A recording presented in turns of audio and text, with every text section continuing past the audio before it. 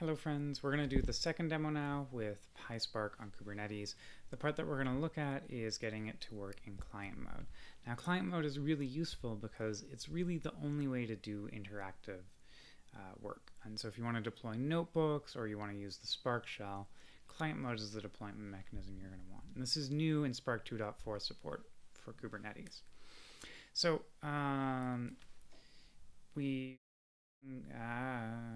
back to our existing cluster, more or less the same setup. I did change some of the networking rules, so we'll talk about that too. So on the networking rule side, the problem here is my default allow internal rule wasn't allowing the Kubernetes pods to talk to my compute engine node where I was running. And because in client mode, your driver program will run on where you're submitting from. Generally, that was needed. And so the problem was this was really annoying to debug. It took me a long time. Turned out that the error message that you'll get if you have something like this come up, just for those of you following along at home, is going to be something like cannot receive any reply from in 120 seconds. And at first I thought it was that I didn't have my ingress configured correctly for the Kubernetes thing, and I spent a lot of time looking at that, but it turned out it was the other ingress setting that was misconfigured. No guarantee what you'll have. So that being said, let's look at the client mode deployment documentation. So client mode networking is a little bit different. So the Spark executors must be able to connect to the Spark driver over a hostname and port that is routable from the Spark executors. Notably, your hostname can actually be an IP address. It's fine if you don't have DNS set up. Don't worry about it. And exactly how you configure this is going to change based on your setup. You could run your driver inside of a Kubernetes pod using a headless service. At that point, though, it's kind of frustrating because you'll have to make, or I think it's kind of frustrating because the reason that I use client mode is often quick interactive debugging and other things like that. And in that case, spinning up a driver pod and then connecting into my driver pod and getting Jupyter started or setting up that is a non-trivial amount of work. Doing this here is relatively simple. I've got my master, I've got my deploy mode is set to client. This is the IP address of my compute engine node. This is a port we're going to run the driver on. This is the image. We're going to use 2 instances, and this is my block manager. So we're going to go ahead and we're going to launch this. This will give us a Spark shell, and it'll be easy-ish to use. Now, since I'm using this with Google Cloud Storage, one of the things that I did have to do is, where is it?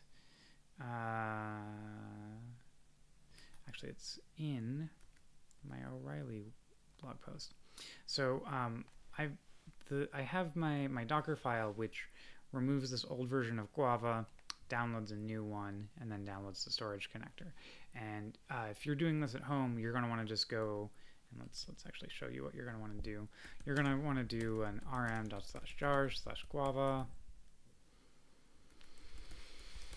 -star, and then you're going to want to go into jars and you're going to want to download this. You're just going to, and the GCS connector, and you can just do those both with wget in your Spark installation.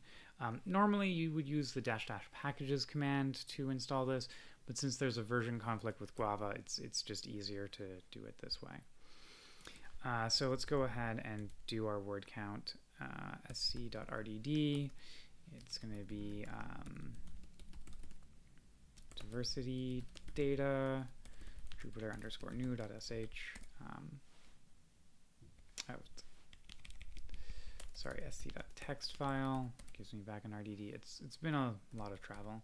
So res1, and then we go ahead and we do our normal flat map for tokenization.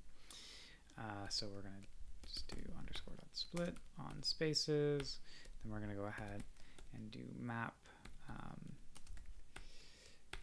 And I know using underscore is maybe not the easiest to understand. It is pretty standard in Spark though, but just underscore binds to that parameter in the function. So in this case, there's one underscore, so it's the first parameter. Same thing here.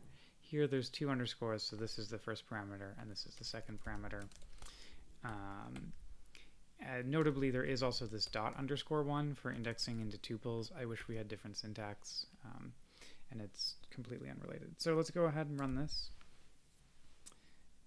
Oh, input path does not exist. Oh, I misspelled Jupiter.